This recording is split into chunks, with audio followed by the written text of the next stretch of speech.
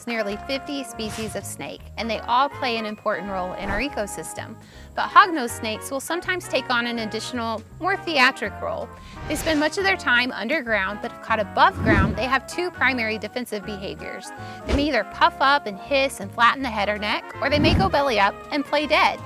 As a group, hog-nosed snakes are pretty heavy-bodied snakes. They can be tan or gray or black, but they're typically brown with blotches. And they all have an upturned snout. That's where the name hog-nosed snake comes from.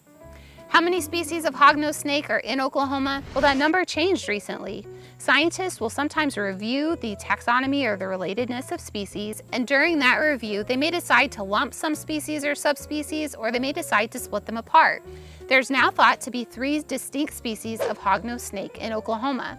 The ranges of those species sometimes overlap, and the physical differences are pretty subtle. If you enjoyed learning about Oklahoma's incredibly diverse fish and wildlife, I encourage you to share your own field notes. Uploading your photographs and sighting details to apps like eBird and iNaturalist is one of the best ways to get involved in conservation.